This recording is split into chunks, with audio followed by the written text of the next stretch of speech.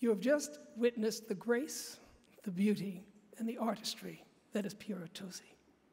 The fact that we are honoring this extraordinary 5-time Oscar nominee tonight is an appropriate climax to an exciting year for costume designers. This year, for the first time in Academy history, the Board of Governors has voted to form the Costume Design Branch.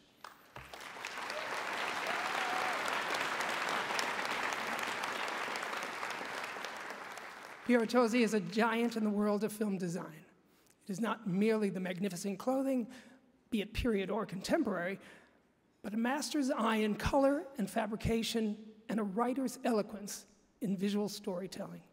He has created images that are sealed in the minds of filmmakers everywhere.